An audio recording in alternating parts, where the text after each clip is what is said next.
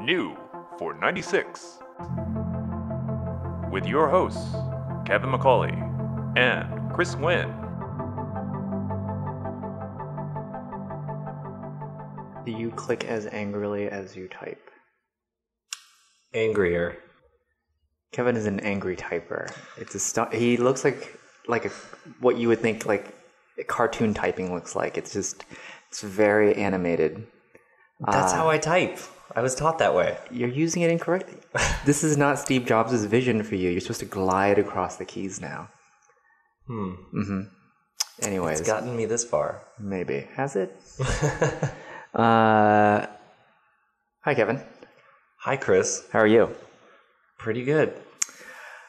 Well, welcome to another episode of New for 96. Ooh.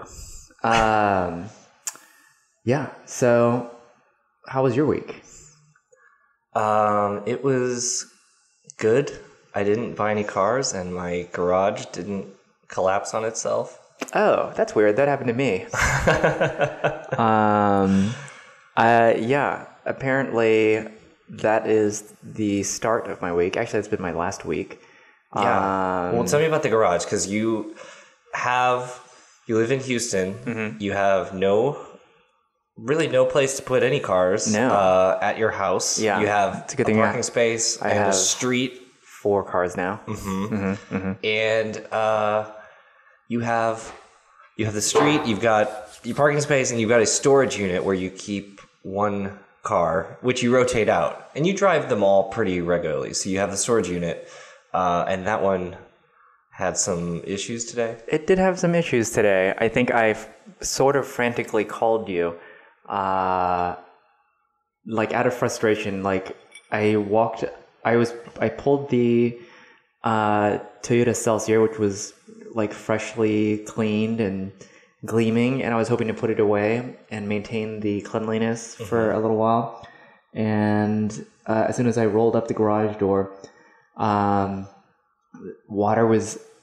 could see water streaming from the ceiling. Streaming. So how much water is that?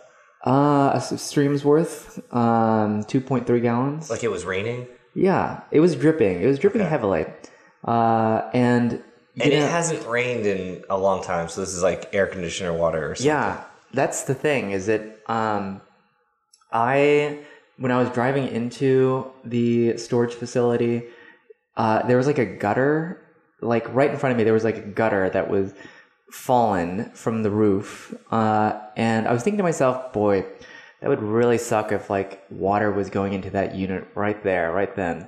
And then sure enough, in my head, as I was driving to the actual unit, in my head, I was thinking, man, that would be really terrible if there was a car in there and there was just water dripping on it, and it would just ruin the paint from perpetual dripping. And then I opened up my garage door to find water dripping, likely from a central AC unit, drain hose being clogged or something. I don't know, and they don't know, nor do they have any sense of urgency to fix it, apparently.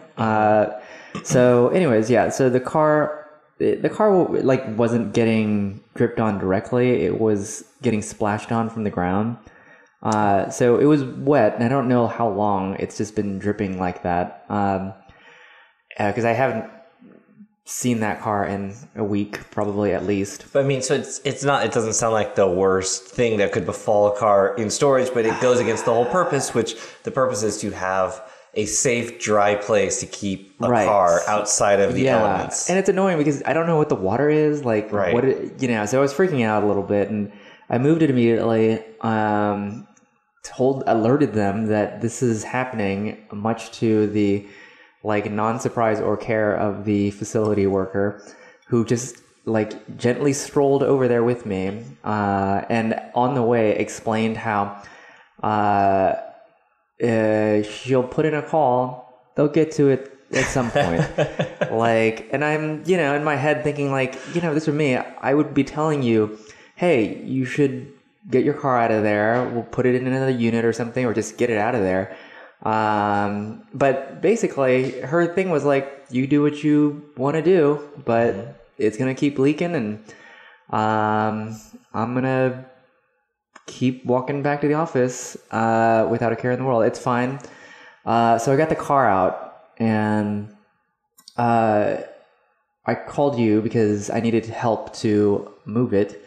And how is it that I helped you move like all of these cars? Yeah, and you didn't drive one of them.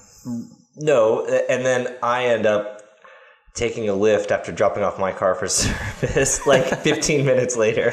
Well, I didn't have any cars on me at the time, except that's untrue. I actually had at least 2 of them parked at my office. Yes. Yeah. So one is still there. One is still here. One is not there anymore. It's Oh, is our that friend Steven. Okay. Yeah. Let me that's nice. Park it in his apartment garage. It's a nice brand new garage. It's like a block away. So that was super Isn't handy. that where his Infinity got broken into? No, Oh. it wasn't. It was at the right. coffee shop that I designed. Yeah. In actuality,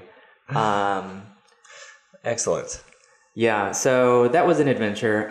Basically, I almost drove all 4 of my cars today, and we're gonna keep this mystery alive. Although some of you Let's put an end to who it. follow me on Twitter, Let's put an end to it right now. Yeah. Well, I purchased another vehicle last week on accident. And on accident, I mean on purpose. It was a car that was mentioned on the podcast previously. But I had mentioned that it was sold because the listing was taken down like after a day. Yeah, we were gonna go look at it on a Saturday, and then they took it down, and we just figured, these things just fly off the shelves. Can't keep them in stock. It's a new for 2011 BMW. Oh my God, are we doing a Unison thing again? It's a 328 It's a wagon? 328i rear-wheel drive manual wagon. Yeah, the very touring. desirable. Yeah, Not the all-wheel drive, not the automatic. not the X-Drive, not the automatic. And this is the LCI. This is. Did you just say that? You said this. Oh, okay. But it's the LCI. Yeah. So Life cycle impulse. Yeah.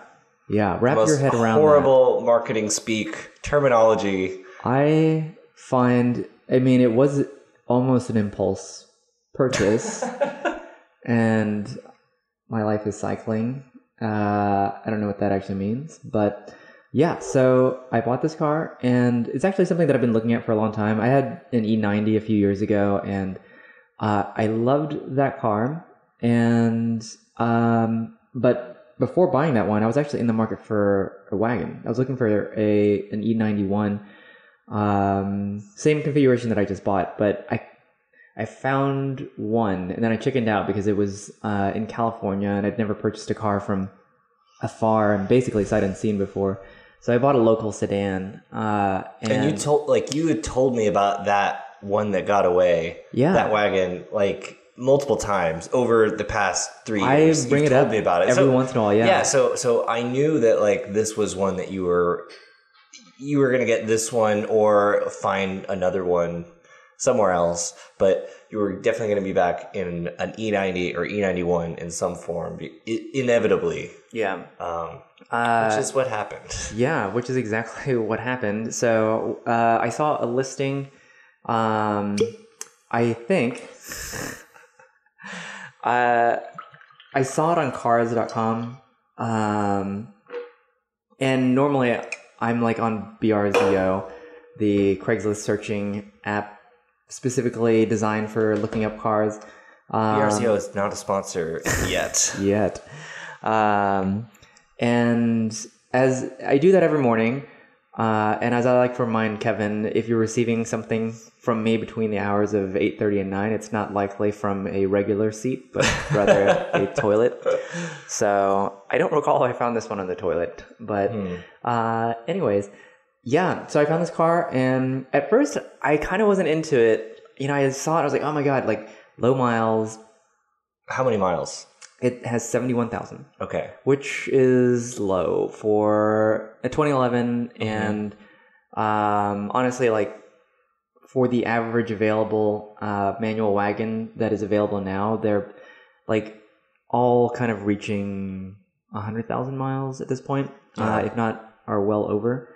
Like, do you remember that one that I almost bought in New Mexico. That one was at 90,000, I think. And, okay. Yeah, and I think What was that one priced at? Was it gray? It was black. Oh. We talked about this because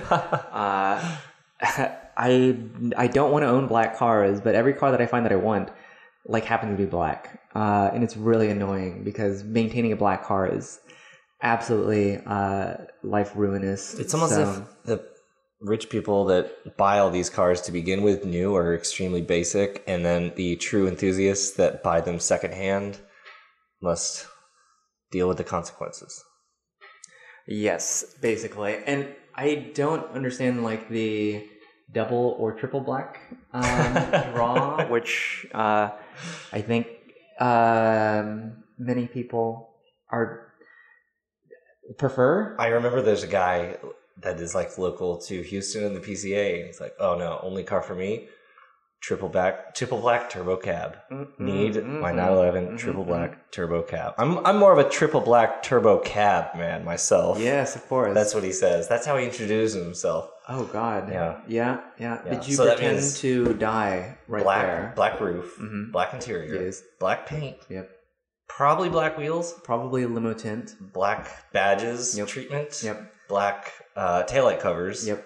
And You don't want people to see you probably braking. headlight covers and When people can see you're braking, yeah. that means they're getting too close. It's a little, that's something you want to keep personal. They might follow you. Yeah. It's about privacy So- here. We live in Texas, which is the state of Stop when I do want not- to. It's none of your business. Please do not tread on me. Yeah. What they say. Oh my goodness.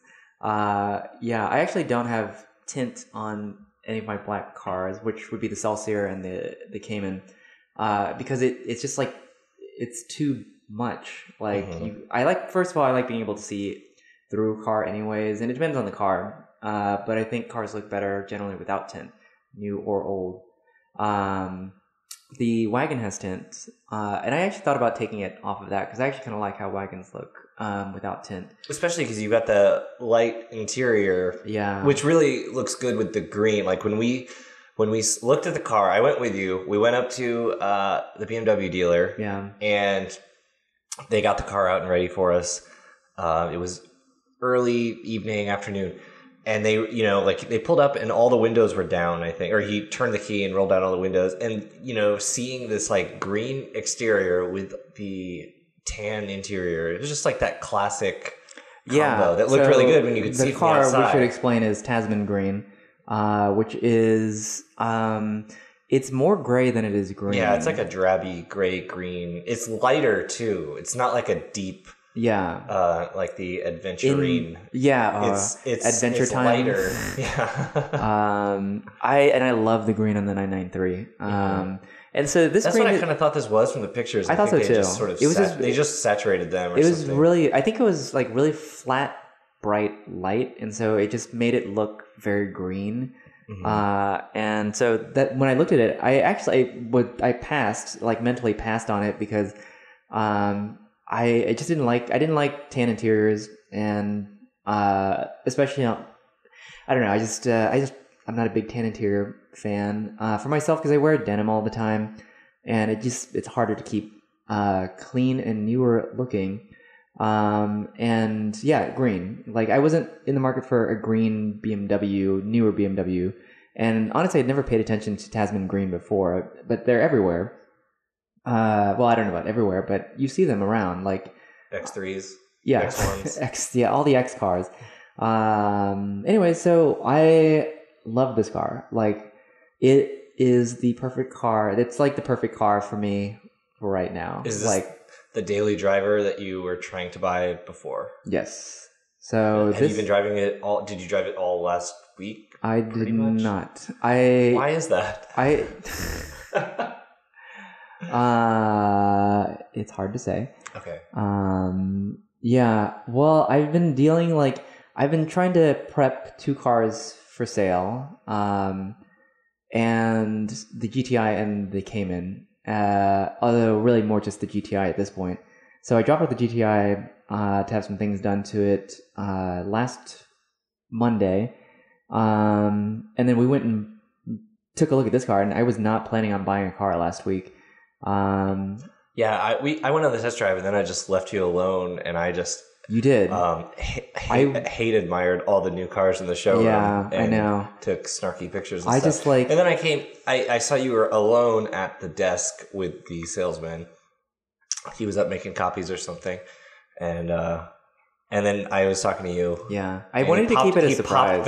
He popped in and was like, okay, well, we'll have that title ready for you or something. Yeah. He ruined the surprise. What surprise? You were Even though, I actually told you early on that if there's a car, like, if it's within arm's reach and it's almost everything that I want, it's more likely than not, because it's here right now in front of me. Well, that's why you haven't bought an air cooled, is because there hasn't been the right one here. I think there's been a few potential right ones. Flyaway potential right ones. Yeah. It's just, I think you're not ready to take that plunge. There have been some really good examples, but they're far away, and then just like the thought of, I mean, it's fine. I've purchased a car from but there's distance. a lot more uncertainty on a 40-year-old car than definitely, and a 4-year-old car, 8-year-old car. And I don't know why, I should just do what you did and blindly place a bid on eBay hoping you wouldn't win it, and then you win it. So, but I have to hand ring, I have to arrange for a PPI and, basically background check the owner by way of searching their email or screen names on various forums to find out. Are we going to touch on that? No, we will not be touching on that, because I did that with this car only, but after the purchase. Anyways, the previous owner may or may not have been someone who we probably would not have been friends with. Yeah, to say the least. Yeah, probably. But anyways. But doesn't it make you happy in that case, knowing that you were driving his car, and that probably would really upset him? Yeah, we should say that basically I just Google searched the guy's name. Oh, by the way, the car came with a full set of service records, which was the other plus. I was planning on buying it anyways, but this is the dream when buying a used car, and I found the sticker too, the original sticker nestled in the manual. Oh, that's cool. Yeah, so it basically comes with every single thing that you'd ever want. What was the original sticker price? $38,000. So not that bad, actually. And this one wasn't really spec'd out. This is it's a base model with the mid-range wheel, so it's a 17-inch wheel. And I should say, I actually kind of like it, not just from a look standpoint, but from a ride quality standpoint, because the roads are so rough around here. That compared to the 18-inch wheels on my old E90, this thing rides like a dream. Yeah. It also doesn't have the sport suspension, which makes it a little more compliant over our garbage roads. Yeah. So it's firm and controlled, but it also just absorbs the bumps really well. Better than the Celsior. The Celsior thuds around surprisingly, even though it has air suspension. It is surprisingly not that comfortable. Yeah. Or it's comfortable, but it's a little bit crashier than I thought it was going to be. But yeah, so I love this car, and it's one of 473 ever produced E91s, rear-wheel drive manual E91s, which is crazy to think about. That. Yeah. All the tens of thousands that they made, that little sliver was properly spec'd out, and all the rest are trash. But I was getting really close to either buying an X-Drive manual or just getting an automatic even. And I'm glad that I held out and or got distracted by other things, because at the same time, I was I constantly share cars with you anyways, that things that are in my very short orbit of attention, and then I forget or I find another car, and then it floats that away. Day you had sent me a very cheap 996 that looked good. I mean, we're talking in the teens, probably the same price roughly. It was a 996. It was silver. It looked good. I think it was the facelift. It was, it had IMS done. And you were like, should I just, what if I just got this and just as a fun car, and I kept looking for an air cooled, just got this just to have fun. And I told you, you're still going to want an E90. You're still going to want an E91. You're going to want that car. and that's not going to go away. And then I think even with this 996, which is not a lot to put in, and you know about the maintenance of these cars, but like once you have to start doing it, I think you'll get really. I know really that's just it. Like that's what was wrong with like that's why I didn't like the GTI, and I think we discussed this before, but it's still a German car that has German car like quirks, and they're not. It's not inexpensive to fix these things, and honestly, I would rather put that same amount of effort into upkeep on a car that I liked. Yeah. Well, congratulations thank you. This BMW, which I think is making you very happy, and it is very special and unique. And it's like now you have like two cars in your stable that are like maybe not forever cars, but long term. Like very like exciting cars that interest you. This whole year has been really stressful because I've basically been trying to reconfigure my car setup to be exactly what I want it to be, and it's hard. Like you can't just, I mean you can, I guess, willy-nilly buy and sell cars until you have the right configuration, but I mean it's a lot of work. Doing that except for the selling. Yeah, except for the selling part. So now I have 4 cars to keep up with, and hopefully the GTI will sell quickly because I think people are interested in those. It just wasn't for me. So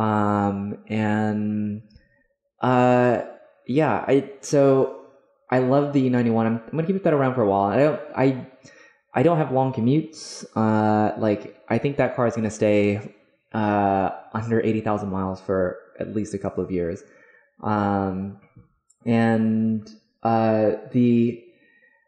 So you mentioned something kind of funny in that it's like this now it's this kind of like rare special thing, and like I wanted a daily driver that I didn't have to worry about, but I still liked, which is why the alternate car that I was looking at was a Land Cruiser, because if that got beat up I wouldn't care as much because they made a million of those. I think you're going to end up getting one of those. I might. I don't know.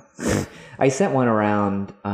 It was a 91 80 series, and it looked so cool. It was like gray with cloth seats, and the just to confirm, you'd like to call it a client? No. Siri apparently has things to say. Did we voice activate Siri? I have no idea. I thought that only worked when it was plugged in. I have no idea. I don't do that because I feel a little weird about having Siri listen in on me all the time. Of course, I say that you with have full like realization that I have 9 us. Alexas like all around the house. Okay, yes. Okay. So you sent me a picture. Yeah. Yes. on Friday. Yeah. You took it. You said you were going to take it to a BMW service center that is local. Yeah. And have them do a little post PI. Yeah. Maybe. Post PI. And just fix some things. You sent me a picture of an invoice, and then we agreed we'd talk about it on the show, so I have no idea. So please tell me what I was looking at, because it looked like you had paid for a Prius worth of repairs. Kevin's referencing the price he paid for his daily driver Prius. I have a Prius that cost me $5,000. Here's the weird thing, is that everyone asks me how much I paid for it. Yeah. Like no one asks me how much I paid for my other car, any other car ever. People ask me, I guess because I boast about how cheap the Prius was. Yeah. Do you? Yes. Really? Yeah. I tune that out whenever you're talking about the Prius. You have Prius pride. Which I'm glad that you do. People are signing off right now. You can see the numbers. Negative. Oh, God. That's weird. Yeah. Not for us. Yeah. So I brought it into a specialty indie shop, really close by, and they're pretty well regarded, and the guys are kind of cool. Were they stoked to see nerds. The car? Yeah. I mean, it seems like they would be, because they would get it, because I used to live right by that place. You know what's funny? And they had very cool taste in cars. In the couple of days that I had it, I had this older gentleman in a blue Camaro while getting out of his car, and I was getting into mine, remark BMW wagon, you never see those around. And then when I brought it to the shop, the guy was the first thing he said to me was, if you ever sell this, let me know. But So wait, if we could just backtrack to when you bought it, like you said something interesting the other day, like this was listed without the wagon tax. Like they listed it pretty competitively, like it was just an E90 of 2011. Right, like it was just like a 328i sedan or something. And like I sent you a listing today of almost the exact same car with a few maybe additional options. Was it M Sport? It was not an M Sport, but it did have the Sport package. Okay. So and it was LCI. It was LCI. It was the same year. You're going to hear LCI a lot. I apologize. LCI warning to everybody. Did they make, like, how many years did they make that wagon? 06 to 2012. Yeah. So in that case, I do think the LCI taillights look a lot better. Oh, yeah. On there. They do. Like, and the headlights look a lot better too. Plus, it also doesn't have the weird mustache, the kidney bean mustache of the pre-LCI. I don't know if you're familiar, but no.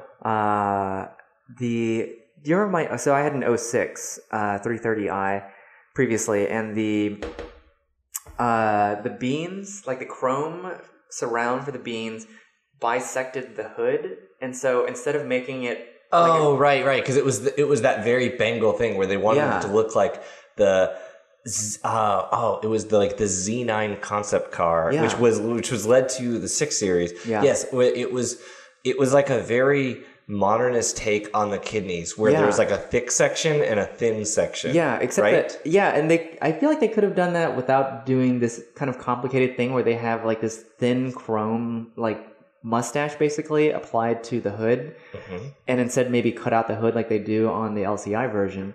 But anyway, so like I grew to like ignore it. Like I didn't really care for it. No, it was a more adventurous, Bengal led thing on the E90, on the first E90. I remember that, and I forgot about that. Even without Bengal, they continue to be experimental by merging the beans now. Well, that's because there's no one there with any vision. That's true. And yeah, there's just like walking around that lot as a side note, like looking at all the new BMWs, it was depressing. Like what did you find depressing about a $72,000 M2 with a dealer applied wrap? I'm sorry, but that was not the worst one. I think it was the $88,000 5 Series GT. Yeah. And it wasn't even I forget what spec it was, but it wasn't even the top of the line. What about the row of new 5 Series or 7 Series with black kidneys? Yep. Yeah. So lots to see there. Lots to unpack for sure. In fact, ironically, the most interesting thing there, I mean, M cars are always like fun and exciting, sure, but like I don't think I would ever pine for one like I would. Like last one that I ever want, it would be like an E90 M3. And it was the X2. Like seeing those were kind of I think the X2, like I've said this, I think the front fascia, I think the colors are cool. I think the front fascia so many cool colors. Like it kind of is drawn with a real purpose of like they wanted this to look like this like concept car face that they've shown a few times, and it didn't bother me that much. There was an F33 Series that was just the interior was so overwrought. Like there was that, and there was the Grand Coupe. Is it the Grand Coupe? 4 Series Grand Coupe. And I just like, there's just a lot of things happening on that interior. A lot of materials, a lot of texture. I don't understand. It's kind of like, it's like aluminum. It's everything. It's literally like everything. Pleasure. Like, we've drawn all these lines. Should we take out anything? No, just add more. Yeah. Yeah. More texture. It was more everything. Like after being in the E90 and also, I spent a lot of time in a early like 2012 F33 Series in Colorado last month, and like it's such a more inviting place to be, and not just like wood, but like more inviting place to be with just the layout and the simplicity and the materials versus some of these new ones where it's hyper aggressive lines and textures on every surface, and there was like this aluminum with a like not pitted, but like like etched. It was like a text. Yeah, it was like an etched pattern. It was very. It was a lot, and I kind of get it. I mean, like I get it. I think it's terrible, but like they're just rolling with the assumption that people are so ADD and that like normal car companies are making their interiors very nice and honestly like non-premium interiors I think might be a little bit nicer in terms of like Mazdas. Like Mazdas are really nice. 6 yeah, or the new CX-5. That was so like every line made sense. The texture, like the palette was, and the materials. Like I've seen this in the Stelvio where it's like a black interior that looks very rich because usually a black interior is just kind of a sea of black, but they use so many materials and you've got like this touches of Alcantara and touches of piano black they call it, but it's all like perfectly done. You know, I mean, sure, the BMW interior might be higher grade, but like it's just so much. Like it almost looks tacky. It makes me think, and I don't know if I would be in the place shopping for an F30, but it makes you think like, you know, you found this car and there was probably 3 interiors available, or 2 or 3 interiors like that were available on this 3 Series. Yeah, roughly. I'm generalizing, but whereas if you were to buy a pre-owned 2016 BMW, it's like, oh, it's the perfect exterior, it's the perfect M Sport package, but it's got the like awful interior. Yeah, or one of the 7 awful interior options. Polka dot fabric. There's so much variation. And that's the thing. It's like when you spec a new BMW, if you order it from the factory, you basically can have anything you want. Like you can spec it in any which combination, and there is no style police to stop you from making really bad decisions. And you could even say there's no style police stopping any of them from. That is true. That is true. And I do like that about the E90 is that it's kind of, especially without iDrive, it's a really kind of clean, elegant, like. Very Teutonic is the only way I can really describe it. It's just very like it looks like a German car on the inside. Fantastic car. Yes, is parked right on the street right now. It's parked on the street. Yeah, it's gonna be my street park car.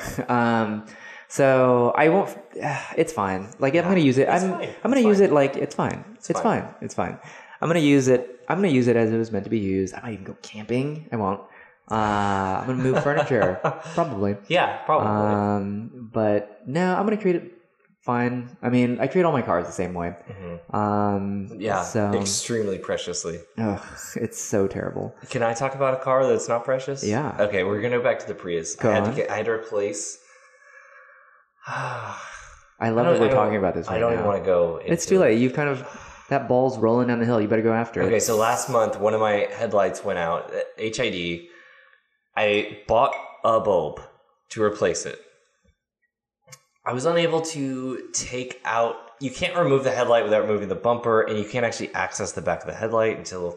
Anyway, I removed the old bulb. I could not get the new bulb in. I was blind. My hand got all cut up from being in this cramped compartment. I couldn't see anything. I had watched 5 terrible YouTube videos about how to do it, and I could visualize how to do it, but I couldn't see anything. So today, anyway, I paid too much money. Too much money to replace the headlight bulb last month, and then in the past week, the other headlight went out. And so I actually did it properly. I took the bumper off and removed the headlight and removed it. And I was like, oh, I see the clip now. And I replaced the headlight with that same bulb I had from before. Yeah. And it didn't work. And I was kind of mad. So I took it back. But the nice thing about a car that you don't care about and that you can just get it repaired like a normal person. You could just drop it off at Firestone and say, here, fix these 3 things. And it's still going to cost me less than an oil change on my 911. Yeah. And and they're extremely fast. Last time I dropped it off at like 9 and they called me at 11:30. They're like, oh, you want to pick up your car? I was like, Is that a jab at the fact that you have to wait almost weeks in between to receive your 911 back? It's not that I wait weeks. It's that it's always ready. They call me. It's in the worst location. They call me on Friday at 5:00 and they say, all right, you're ready to go. Come pick it up. Or 4:00 or 3:00 or any time where it's like it's horrible to get there and to get back, especially in the summer. But anyway, so to update you, I dropped it off and I said, could you look at this headlight, the driver's side now. Passenger side was fixed last month. And when I say great expense, it was like $350 because of, I guess, the labor. Yeah. And anyway, I said, please So look at the Freon. So they're doing a test of the Freon to see where it's leaking. They said there's no Freon. Did that help the light bulb function normally? Well, what, the Freon? Yes. No, they're doing that, but they also said they got in. So I successfully replaced the bulb, but I wasn't going to say I replaced the bulb because they're going to, I don't know. Plus, who wants to say that I spent fixed it and it's a still collective $700 on light bulbs for a Prius? Who's going to say, I don't want to say I fixed it, but it's not working, but it's not the thing I did, because they're not going to believe me, and I wouldn't either, frankly. Yeah, no. Especially if you saw how I type. So I replaced, so I dropped off, I was like, this driver's side headlight's not working, and they called me before I came over here, and they said, we put, we replaced the bulb, it didn't work, we put the bulb on the passenger side just to test it, it worked, it is something else, it's probably the ballast, it might be something else. Yeah. I don't know. Whatever it is, probably not going to be that expensive. Yeah. And they'll fix the AC and it'll be extremely cold. Yeah. And so you didn't get it back? No, I didn't get it back. This is an overnighter, but I dropped it off at 4 o'clock. Okay. Yeah. So true. I was surprised they even called me at 7. They're like, do you want to just keep it here till tomorrow? I was like, yeah. Usually when I drop off the 911 at 4 o'clock, I don't expect to get it that week. So nope. It was anyway. We spent way too much time talking about the Prius. If only someone had warned you. You did warn me about the HIDs, but I think that the bulbs would be just as much labor with any bulb. Probably. I owned a Prius a very long time ago. And it's not as long as you say. It's pretty long. At least 20 or 30 years ago. And yeah, I had HIDs too. Toyota went through, I think they went through a lawsuit where I got reimbursed like $700 at the time. What? Because HIDs weren't as common. And I mean, this was like, I think this was 08. This was not 08. It was 08. You had a brand new one? No. Oh, I bought like a 2-year-old one. So it was an 06, but I bought it in 08. Yeah. But that same year, like as soon as I read it, almost like when you buy a 996 and you don't know about IMS and then you read the forums because now you're interested in the car and you learn that you're just driving this grenade.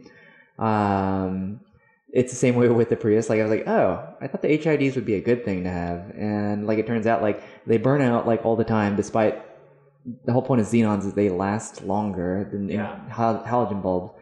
But they don't, and they were really expensive then. Like it really did. Like the dealer covered one under warranty, and it cost them $700 and some odd, and then the other one went out shortly after. Oh, and it cost. I paid for that one. Like $700 for both, which is what it's going to end up costing me. Oh no! And then like I actually like after this lawsuit happened, they reimbursed either materials or labor. I don't remember what it was, but I got like $350 back from that. Anyways, really enough now about Priuses. Wait, yeah. So you didn't finish telling me about that invoice for those repairs on your. Yeah, we should dial that one back. So I took it in for a post-purchase inspection, and I also got the clutch delay valve removed as well. And that's what you should on every single non-M BMW, because I think the M1s don't come with them. Doesn't your Cayman have that too? It does, and that one's electronic. Oddly enough, it's a switch, and I disabled it once and it doesn't stick. I can permanently disable it, but at this point I don't think I'm going to do it. So yeah, I brought it in to get it inspected and to get the CDV removed, and I know that these guys were notoriously thorough. Like they will tell you anything and everything that not only is wrong with your car, but could go wrong with your car soon. And so it's your choice to do things preventatively if you would like. And I showed up and they presented me with a laundry list of items. I mean, nothing surprising. I mean, preventatively replace like the water pump if you want to. There's one strut that is lightly leaking. Anyway, it's stuff like that. Oops, sorry, hang on. I have to take a sip of water. drive. Well, you sent me the picture, and it was large. It was $5,500. Yeah. Is what they said. It's $5,500. I also showed you a credit card receipt. Oh, so did you pay it? So Did you have it done? what happened was, no, I would be surprised. First of all, I dropped it off for an afternoon. I knew it was very surprising time-wise, but also I was like, wow. So what happened was, so they came up with a laundry list of $5,500 worth of things that I could do to the car. Honestly, that was probably the cost of ownership of my E90 before, like the 4 years that I owned it. That's probably what it ended up spending total. And so anyways, we're just having like this chat because, like I said, like, you know, there are a bunch of like BMW nerds. So it wasn't even just kind of like hammed up conversation. It was like a nice conversation, and I guess he was distracted, but he like rung up the wrong invoice. Because instead of the invoice for the CDV and the inspection, he rung up the $5,500 invoice and like promptly noticed it, which is why I have a receipt for that. Wow.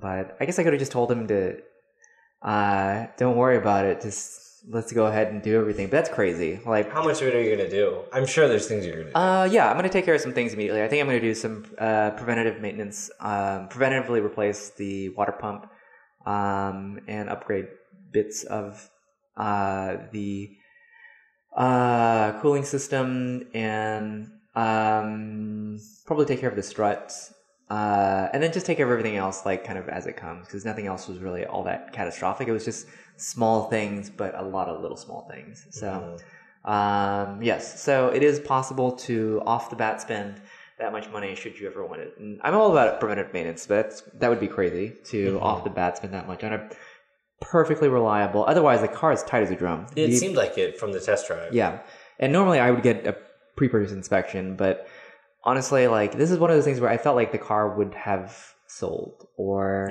something had I like taken the time. It was also really far away, so I would. It was 30 minutes away. That's really far. Who has the time? So anyways, so I sent you a listing today for that same model. We didn't really follow through with that, but because I was bored. Oh my God, you're not bored. You're enthralled. Kevin was against me buying this car. I was not. I was not supportive. This specific car, but like before, I was like, I told him that I wanted to replace the GTI with a different daily driver that I know that I would have liked, and I said I was going to buy the same car that I had, but a wagon version. I guess that's not true. I also was looking at E90 330i's as well, and E46 330i ZHPs. Yeah, he hates it. You don't know. You don't understand. It's so boring. Especially if you already had one. I didn't have the 330i ZHP. Yeah, but I think it's a. I liked it so much I wanted it back again. No, it's not. It's for a city car to drive around in. It's just enough of everything. Anyways, you could get a regular E46 that's not as ugly. What? As ZHP? Yeah, ZHP is I like ugly. the way it looks. Oh. I like the way it looks. But besides the point. Okay. Besides the point. So E91. Goodbye. I like it. Good. Yeah. Good. So that other one, so we were talking about the wagon tax on that. Yeah, for whatever reason, so my biggest regret when I didn't buy that one in 2012, it was a 2011 at the time as well, was that I think they were asking 29. So I was fine with that. And when I didn't buy it, I was still looking out for them. And the prices never went down. Like for 3 or 4 years, if you wanted a rear-wheel drive manual E91, it was always about $30,000. Not even from EAG. So I guess yours being a 2011, that's like the last model. 2012 is there's an overlap. Okay. So the E91, the wagon body overlapped with the F30. Yeah. And so I sent you a listing today, same specs as my car, mileage and everything, and they were asking for $32,000 for it, which is ridiculous. But who knows? Maybe someone will buy it. Oh, so I had A couple more things to say about the E34, which we've mentioned in 100% of our episodes. But by popular demand, we had not talked about the LCI, the wider grille treatment on the E34. And I also had a correction because I said that the 530, 535, 540, and M5 and 525 were all sold concurrently in the US. And I was wrong. The 535 was earlier. Okay. It was only sold until 92, and it was replaced in 92 by the 530, which was the small V8. Yeah. So the 530 came in at roughly the same time as the 540, and they were the first V8s made in like 50 years by BMW. And there was a recent Jalopnik post about there it, was, where they quoted you, actually. But they did quote me. Not in the context, because we've talked about the 530i quite frequently. Yeah. Just being such a weird thing to have. Me. Well, they quoted me because I was making fun of how BMW numbers for things used to mean things that were accurate, like displacements and stuff. But that's besides this point, not besides the point at all, because it's very important. But the wider grille treatment was supposed to be initially it was the V8 models. And, oh, really? And then how did you find this out? That's not important. My sources, which is a publicly edited website by everyone, the people. I'll have to Google it. Yeah. I'll have to Yahoo it. I'll have to Bing it. But it was the V8 models had the wider grille, and then it became just a facelift. I had no idea. Yeah. Okay. So and it's also, did you know it's a different hood? No. Yeah, it's a different hood. So people that like want to upgrade, it's quite a pricey upgrade. My so you have to change the hood and everything. But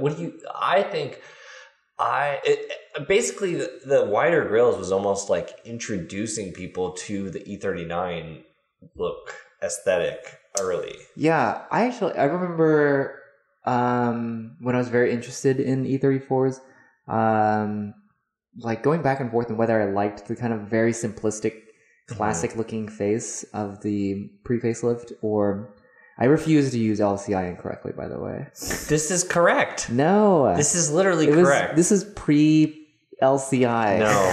We're going to say LCI because we mean for facelift. everything facelift. Yeah. And I remember thinking like that the facelift looked good. What does that mean? It got Botox or something? Yeah. Well, it was very thick. Two C's.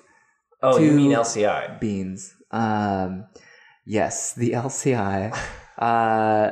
So I don't know. Like I actually kind of still go back and forth. They both look really good to me. One just looks a little bit more like classic BMW, and the other, and it's so subtle. It's funny how big of a difference it makes. But and then like the facelift, actually looks kind of modern. Like or not modern, but it looks like genuinely a newer design. I had no idea that it was such they were always available, I guess. Is that what you're saying? No. Well, the V8 models were not introduced till 92. Okay. Or maybe for the 93 model year. The V8, the 530, and the 540 came in. Yeah. And they had the wider grills, and then in 94, the wide grills were just on everything. Okay. So it's very odd. I like the wide grills. That's what I grew up with. And I always like the more extreme, like wider. I think it's cooler as it gets wider. I love like the i8 or the Z8, like how that treatment wider is better. Yeah, I believe a wise philosopher. Pontiac? Yes. Yeah. Said that. They had like a weird commercial with like a Hawaiian saying? They did, and it was for the Pontiac Grand Prix wide track, which was not a model. I think it was just the Grand Prix, but it seemed like, even to me as a young car enthusiast, it seemed like the wide track was a special model. And also, I thought so too. They stretched the screen. Oh my god, I remember that. And I was like, which is 100%? Is it before they stretch or after they stretch? Like, is this false advertising? It was like a comical stretch. It was like they stretched it to like the width. It was of the literally screen. a comical stretch. Yeah. With a sound effect. Yep. We have to find that commercial. Yeah. But yes, wider is better. Well, speaking of old car materials, Would you like to look at our periodicals? Okay. Okay, Let's so this look at is it. our regular segment that we've done twice. I'm running out of periodicals here. Oh. So I don't know what Kevin's brought, and he doesn't know what I've brought. We're taping at my house, so it was very easy for me to go rummaging for something when I completely forgot to look for something earlier. Yeah. We like the old car brochures and magazines and things. Last time we talked about I talked about a magazine, and it was a little harder because the theme is kind of all over the place. And anyway, I picked up a couple things on eBay recently. I have my own collection, but my own home office is kind of in a disarray right now. So I've just been acquiring new things to cope. And so I told Chris that he would be very surprised by what I brought. I can't wait. Yes. I'm on pins and needles. Yes. This is... which I think is incorrect. But... yeah. What's incorrect? No. Is it... This is do you wait on pins and needles? Is that what it is? What is it? Yeah. I do that all the time. On pins and needles? Yes. Okay. Oh my god, I can't believe that's what you brought. For many reasons, but just hang on. Okay, so Kevin is like teasing the brochure from underneath the table still. Yeah, is this just their car? Was this just the car? Yeah, I mean... This is a Volvo 1980 brochure, and the reason that I acquired this and brought it is because it has only one spread, but one spread about the Bertone Coupe, which I find such a fascinating thing. If you want to talk rouged leather, look at that. That is rouged. You sit in those seats and you never get out. Yeah. I'm looking at it upside down, and this is backwards. This was like burnt roast beef or an old man. This was the 262C Bertone Coupe. Is that correct? Yeah. Okay.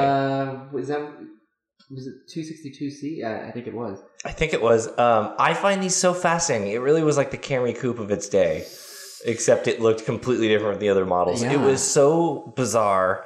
It's so bizarre. Yeah, I saw a couple of these on Craigslist, and I was like, "This is the weirdest car. How did I know anything about this?" I believe that they're still around because I see them every once in a while.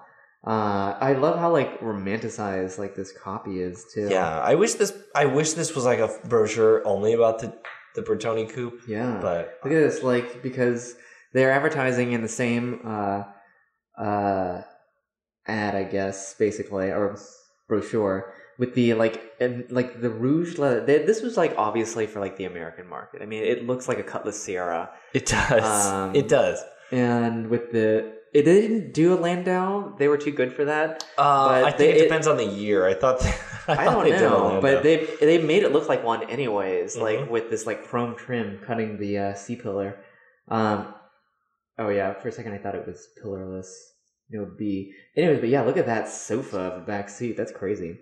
And then I like that they ran out of things to talk about because this is basically the same car that they had then been making for like 10 years probably, that they're advertising the power antenna and the cruise control as... I bet those still work. Yeah, definitely. Yeah, I like that. This is probably like the worst feature, the power antenna. Power retractable antenna. So you're probably excited about the rest of this brochure. I am. I actually want to look at the rest of this, which, look at that. Yeah. Action shot of it. 240. This looks... I have car books from this era, and this looks exactly like books. Like the way the copy is. Although the headlines are actually like pretty bold for the time. Yeah. I mean, literally bold, but they're... Oh, wow, look at this. So, that's so funny that on the cover, I'm just turned to the cover, but they have like 3 different generations of headlights. They have the single rounds, and then they have the double rounds, and then they have like the U.S. market sealed square head. I've seen like this or headlights on like the Bertone Coupe, and that's pretty cool. Yeah, and so that's a flat hood. Yeah. So I still am super into 240s, and I would love to get a 240 wagon. And I have a cousin in Portland who used to restore these. Wow. Which is the place like where you would hear something like that.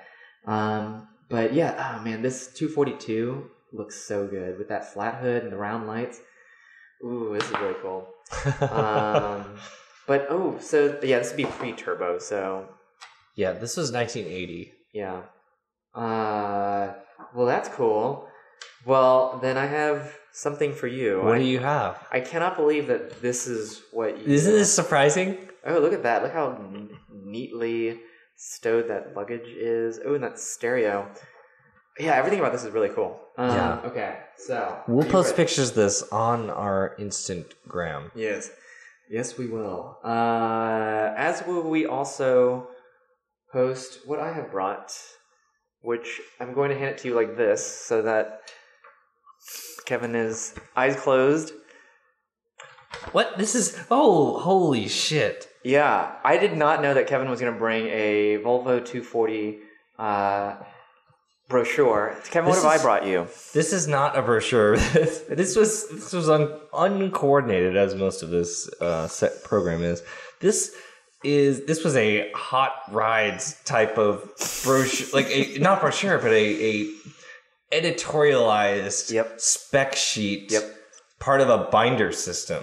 Which I had similar things of these. Yeah. And this is a Volvo 240 GLT Turbo. And this is about a wagon with a top. This excellent power hot hauler has a top speed of 107. Yeah. Not 70, 7 miles per hour. Aerodynamically limited.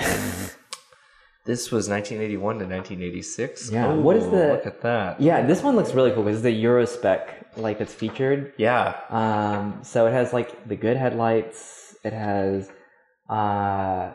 Black grill. Black grill. Like actually, half the cars of that BMW dealer. Yeah, yeah. It actually looks good here.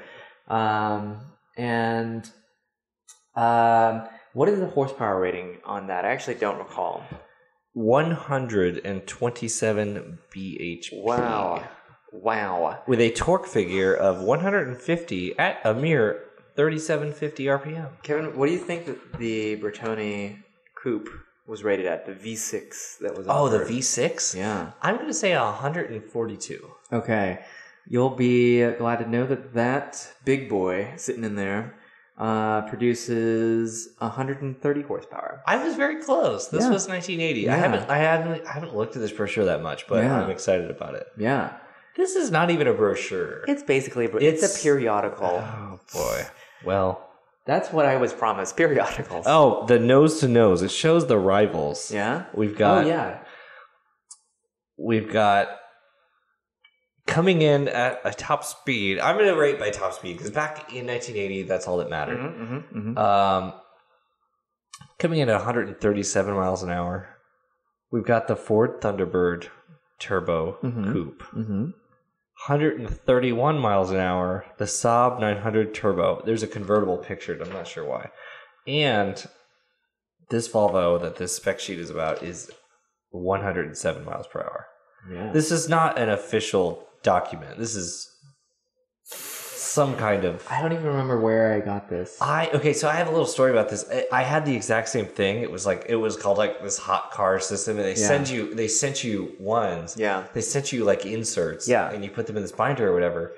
And like they sent it to me somehow, maybe because they saw my like Road and Track subscription. This is all when I was a teenager, like 13 or 14. Yeah. And we were like, oh, this is cool. Like they sent me something. I don't know if I filled something out, but like I got like a collection notice because I never paid any money.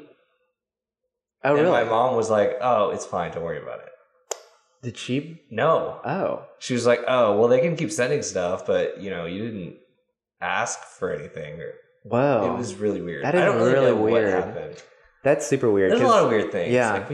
Because this looks like it's a tear sheet, but it looks like the final page of a Car and Driver or Motor Trend. But it went into a binder filled with other ones of these. Yeah. Oh yeah. And actually, when you look for old car brochures on eBay, you find these. Everywhere. Wow. That is a really weird rival cars setup.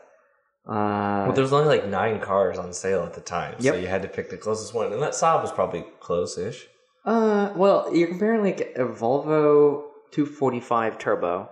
So this like whole thing, the whole premise already starts out slightly not incorrect. What does GLT stand for? I never knew that they were. Well, GLT was just kind of like a trim level. GLT, I think, was the top of the line. Like the GLC, good little car? Yep. Okay. Yeah, something like that. Because there was the GL, and the 740 had a GLE, and then GLT. Maybe, I don't know. Like, it's been a while since I've had my nose in this stuff, but yeah. Oh, look, they have like the 850. This is not vintage at all. There's a picture of the 850 Turbo on here, which actually I really like too. I used to have brochures for all this stuff, but no more. Although we'll reacquire these things. Yeah, we'll reacquire these. Most of these can be had for stuff, more $2 plus shipping on eBay. Yeah, I know. Yeah. Anyways, I think it's about that time. Oh, is it? Oh, actually, I had one more segment. Oh my. There was a 1982 911 SC on Bring a Trailer. It was the chiffon white one. And there was an interesting discussion. The one that sold for like 52? No, this was the one that was listed. I don't think it's sold yet. Okay. Did it sell? It's not the one from 6 months ago. This was like today. Oh, okay. Then I have not seen it yet. Oh, there's a chiffon white 911 SC, and it had sugar scoops, which I just wanted to say, sugar scoops really suck. Yeah. And they should be changed on anything. And I almost feel bad for, like, if you have, like, I'm not going to pity someone that has a $120,000 930 Turbo, but if you have a 911 that's like a 77 and you, like, can't change the scoops because it would ruin the correctness, like... Oh, God. That, you know, like that... I mean, like, that does seem slightly... That would be kind of annoying. But sugar scoops are bad. Anyway, but I say this as someone who doesn't have sugar scoops, but 85 mile an hour speedometers are good. And there's actually a good discussion about them. Yeah. Because, I don't know, I'm kind of iffy about changing a speedometer on a car. My 911 has an 85 mile an hour speedometer, so of course I think they're fine. I like the period correctness. So I don't need to change it, and I don't want to tamper. I don't want to tamper with a speedometer. Yeah, or an odometer. Yeah, the odometer is in the speedometer. Yeah, so I don't want to tamper with that. I don't want to have someone else tamper with it. And then, so there was just like an interesting back and forth in the comments, and whenever these. Did you comment? Porsche, no, I didn't. Because I have nothing to add. Yeah. I have nothing to add. I don't. No one cares what I think. No. Except for all of you don't have like listeners. Some like, yeah, indeed. But I just like kind of absorbing with people who lived through the time, because it's like one person's like, I'm immediately suspect of any 80 to 82 car that has 150 miles an hour speedometer. Yeah. And then, because of the odometer tampering, and I need like documentation that it was done right, with, matched, whatever. And then there's someone else that's like, oh yeah, like I bought one of these cars in 81, and like what everyone did is like you would change it right after you bought it. Like you would have it changed right after you bought it. Like it's just everyone. Not everyone, but lots of people in the circles. I'm sure there's lots of Porsche. I imagine the enthusiasts, like the people that go to stupid Porsche things like you and I do, would be the people that would change it right after you buy it. I guess so, yeah. And I just love seeing like so clear cut, like two different sides where I'm like, oh, I could see that. Oh, yeah, I can also see that. I mean, personally, I don't really want to change it. It doesn't matter. I don't need to be going more than 85 miles an hour. And if I do, I can use a car with no airbags. I can use Waze to see how fast I'm going. Yeah, like I have to do in the Celsior, because I still don't have the kilometers to miles conversion in my head yet. You'll get there. Yeah, but also like because it's in Celsius. It's in Celsiors, which is a made-up unit sponsored by Kellogg's. They are a sponsor. Yeah, they are a sponsor. Eat those cornflakes. Yeah. But I do like, and to that point though, like you probably feel, because at least you get to see the needle sweep, like because like in like the Cayman, like. One, I'd never used the analog gauge anyways. I just used the digital readout. But if you were to try to gauge your speed, like 60 is maybe a tenth of the sweep. So it's so silly. And then so in the Celsior, it's speed governed per per Japan's roads. So I think it 112. Yeah, something like that. I don't know. But no, it is. I had a friend, and in high school we were driving. We were driving in his Honda Prelude, which he had a swapped H22A engine, which is the VTEC 2.2 SI. No, it's not the SI. It's.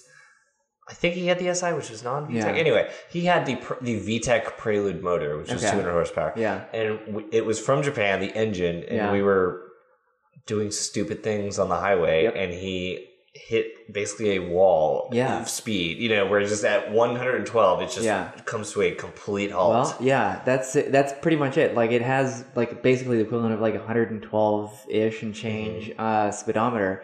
So it's great because well, I mean, I guess it's great. I mean, this is like a lofty car, so it doesn't really matter how fast you're going, but on the highway, like, you're at like 3/4 dial. Is there a gear on, and you can answer this for, I guess, the GTI or the Cayman or the BMW. Yeah. Is there a gear where the tach and the speedometer are perfectly proportionally equal? I just remember, like, aesthetically, like no. Like, I think in my Probe GT and maybe my 350Z, I can't remember. I think fourth gear, it was like they were exactly in sync, like the exact same position on the clock. Like it was like a 1-to-1 ratio on the tach for fourth gear. I honestly have never paid attention to that. Okay, well, maybe now you have something to look for. Now I have to try it out on all 3 of the manual cars at least. But yes, no, I have never. That would never be the case in the Cayman. Oh, I guess not. It's got like a 240 mile an hour speedometer. Something ridiculous like that.